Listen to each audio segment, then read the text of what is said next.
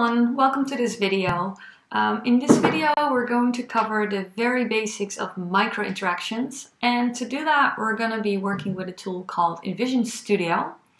Invision Studio is quite a new tool, if you'd like to say. It was released in the beginning of 2018, and you can compare it very much to a tool like Sketch and Figma, though I think it is, in terms of features, not quite there yet. But one of the cool things it does is you can create micro interactions with Invision Studio. So that's what we're going to do today. We're going to go over the very basics. This is going to be a series of multiple videos where we're going to increase complexity over time. So please stick around, follow this tutorial and the next ones, and you'll be good to go. If you don't have the software yet on your laptop, please go to their website, envisionapp.com/studio. And you can download it for free, which is awesome. Please do that and then come back and we're going to continue.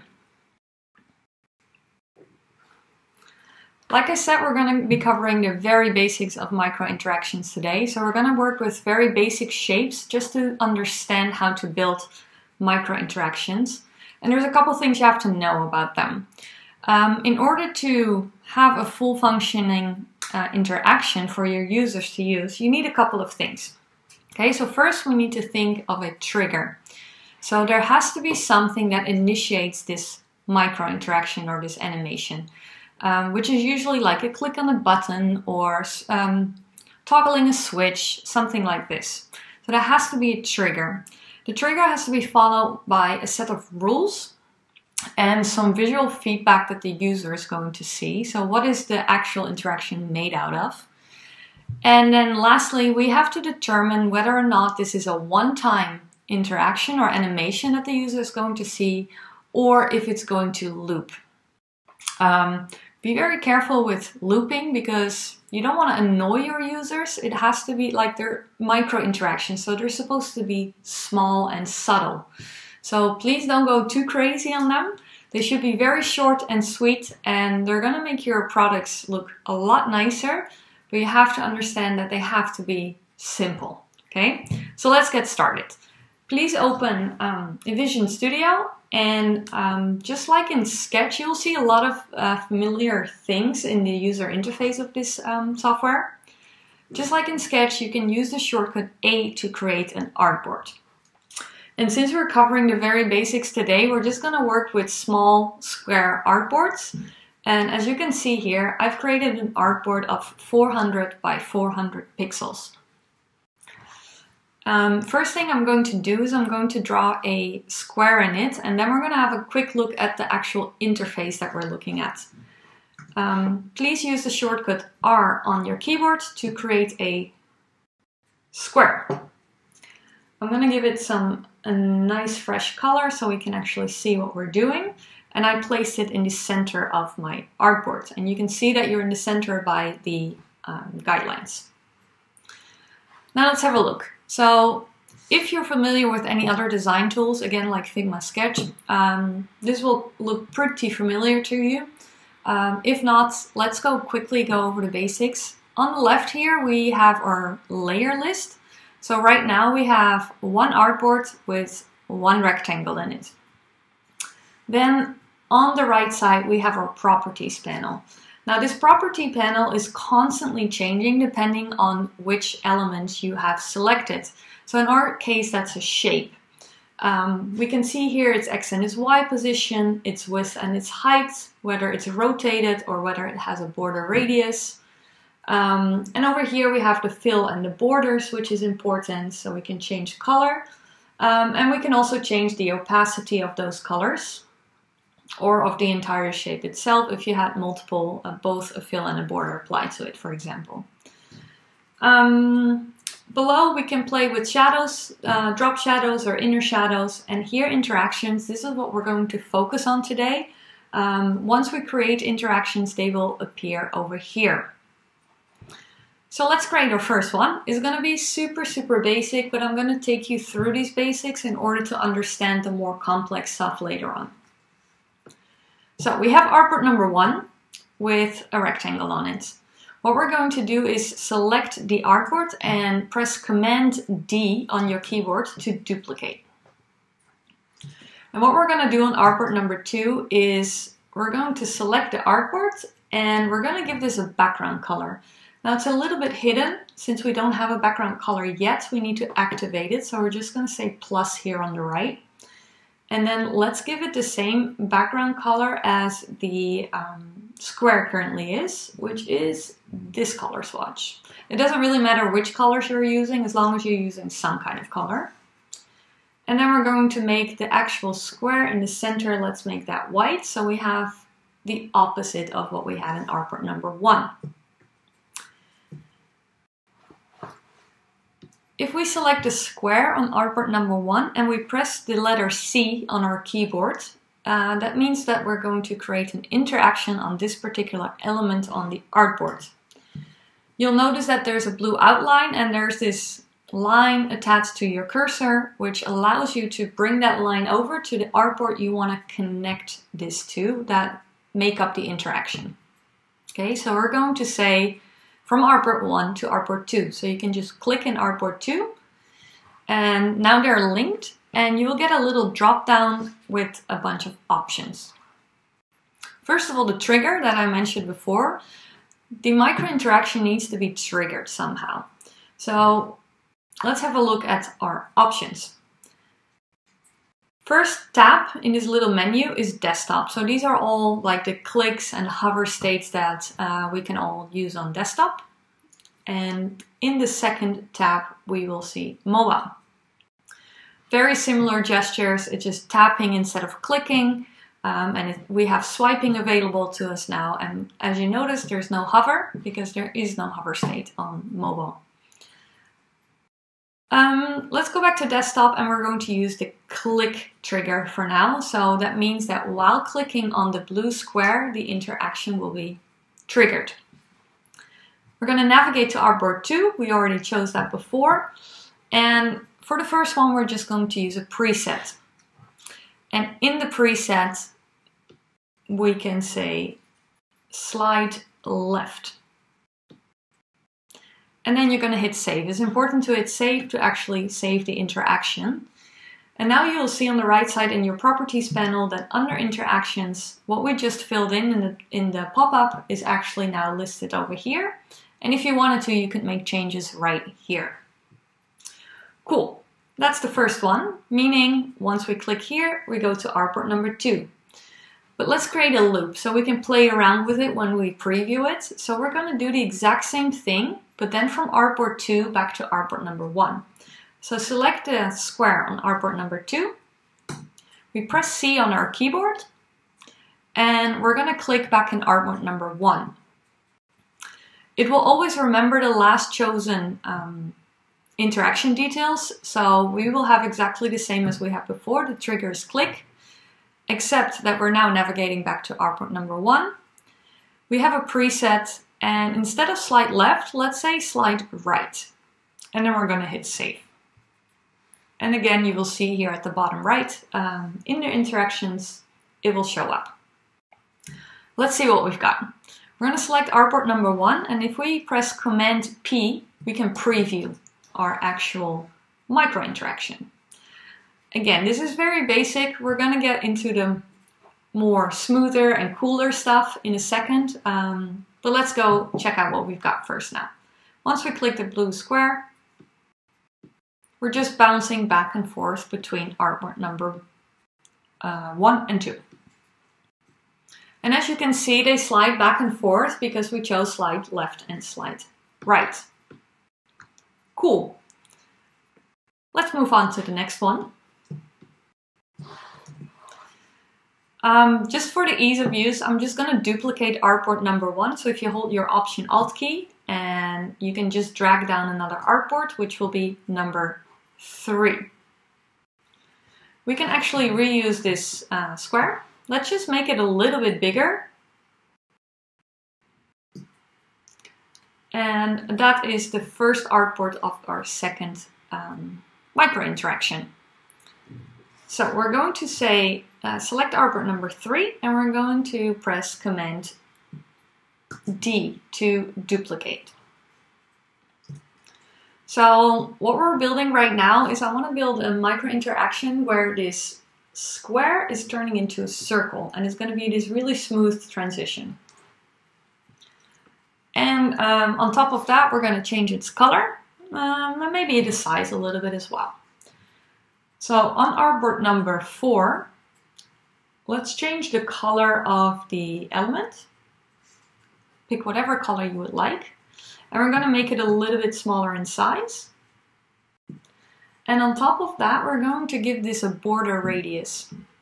It is important to understand that Studio needs to be able to recognize certain items on different artboards, that they belong together, so it can create an animation between the differences of these shapes. Let me explain by actually showing you. So I'm going to add a border radius here. If you just hover over the word radius, you can drag your mouse, and we're going to drag it a bit more, and we have a circle. And it's very important to check out our layer list, and more specifically the naming of our layers. So even though visually this is a circle right now, this is still called rectangle in the layer list, and that is important because since artboard 3 and 4, these rectangles, we want the animation to be on this same element. We want Studio to think that it's the same thing. Okay, so that during the animation, this blue square will turn into this, rather than the blue square disappearing and the yellow circle appearing. We want the transition to be smooth within those shapes. So to demonstrate that, let's select the blue square on artboard number 3. We're going to hit C on the keyboard, and it's going to be connected to artboard number 4. And what we're going to do here is the trigger is going to be click like before, but instead of preset in transition, we're going to say motion. And we get some extra options here. So the default duration is 0.3 seconds, and like I mentioned in the beginning, interactions should be really short. We don't want animations lasting 5 seconds. Like that's way too long. 0.3 seconds seems not a lot, but you'll see that it's just fine.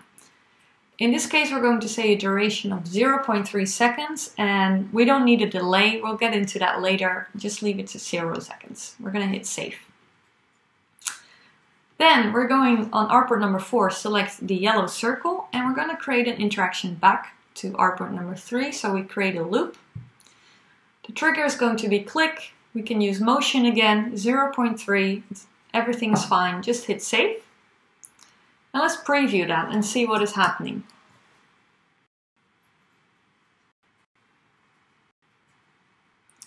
You see now that Studio understands that it is one and the same thing, the square and the circle. And during the interaction of 0.3 seconds, it's doing a couple things.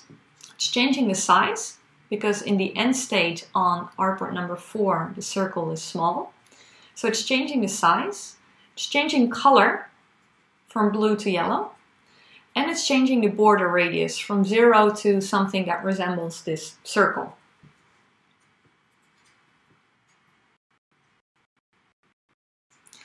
Now, if we change the timer on this just for demo purposes, instead of 0.3 seconds, I'm actually going to make this 3 whole seconds.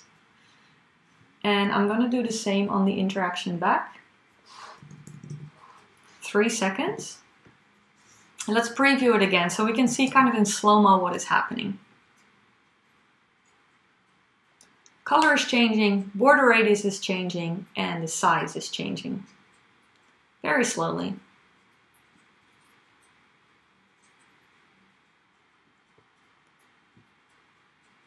And this is exactly what we want, except for the timing. So let's put it back to 0.3 seconds. And this one as well.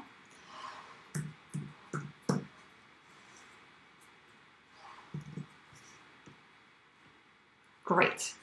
And just with this concept, you can already design like button states, for example. What if somebody presses a button? You can already, just by changing color, you can already make really cool states of buttons.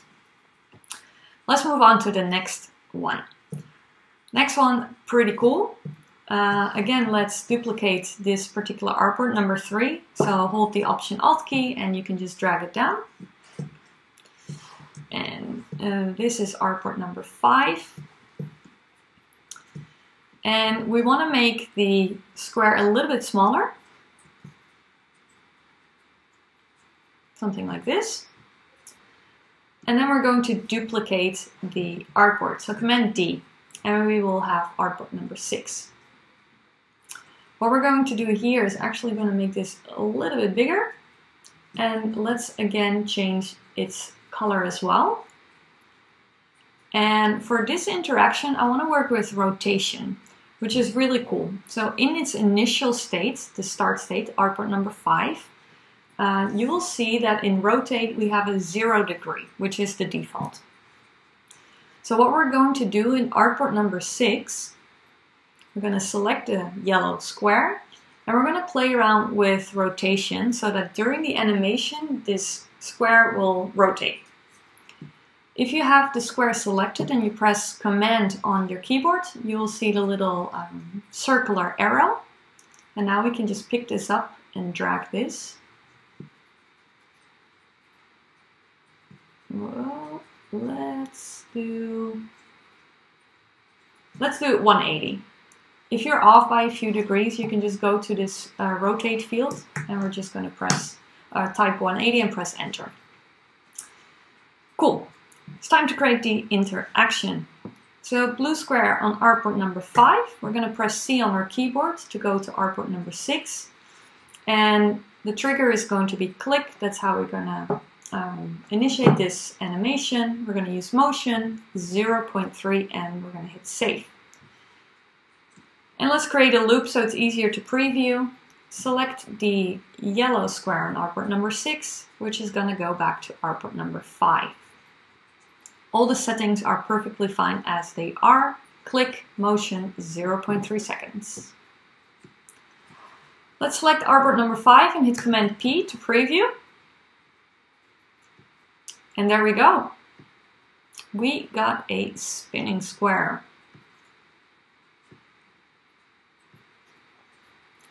Pretty neat. And again, this is a concept that you can use on a lot of cool stuff. So keep it in mind. Please also save your document, which I have not done yet.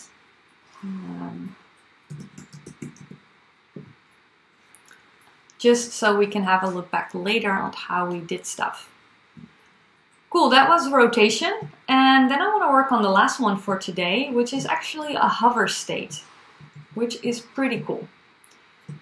So let's duplicate artboard number 5 and drag it down a bit so we have some space to work in.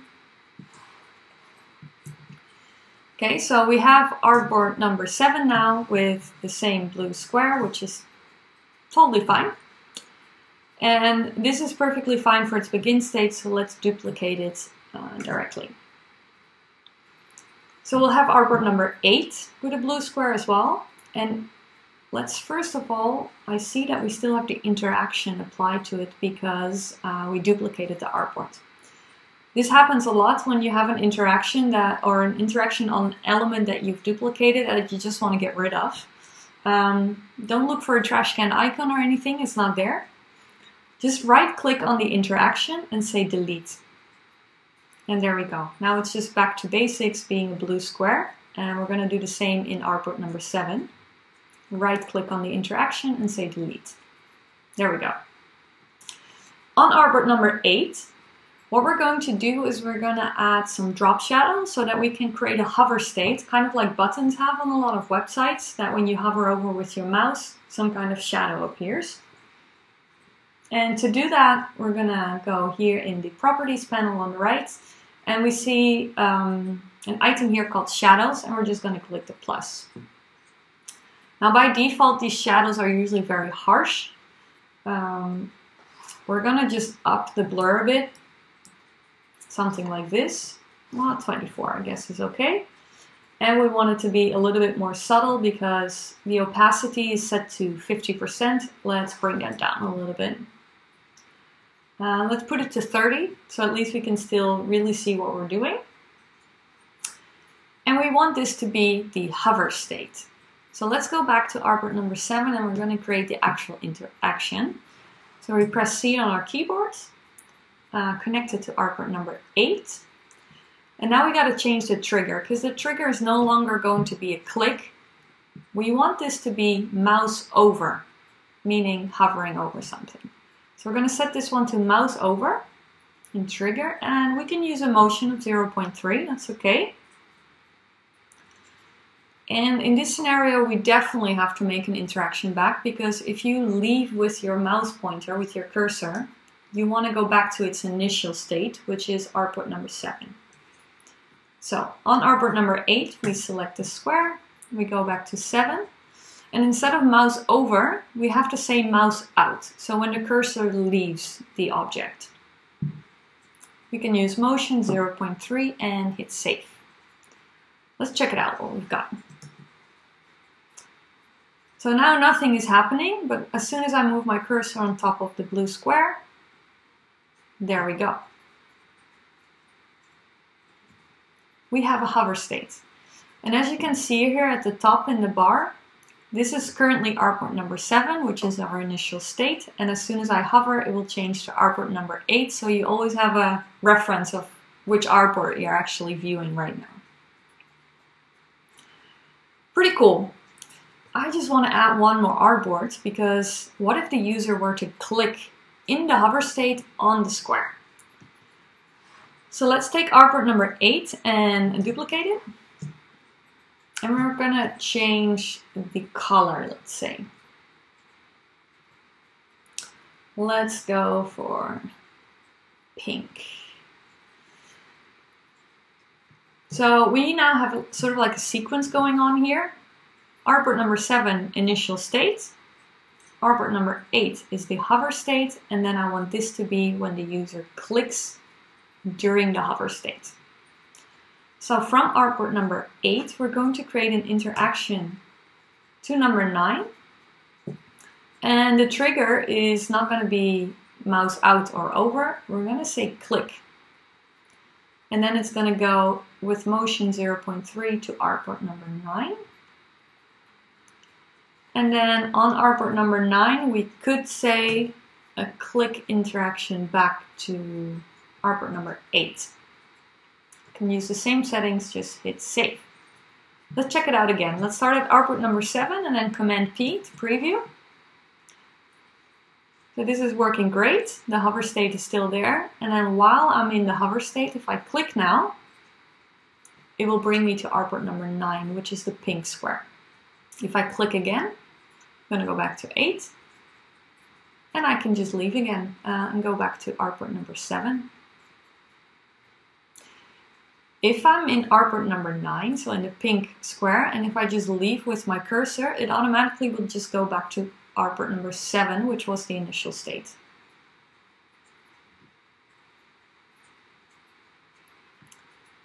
There we go. These are the very, very basics of micro interactions. We really use basic shapes to just understand the concepts and how this tool works. In the next episode, we're going to build some more complex stuff. So see you then. Thanks for joining and don't forget to subscribe.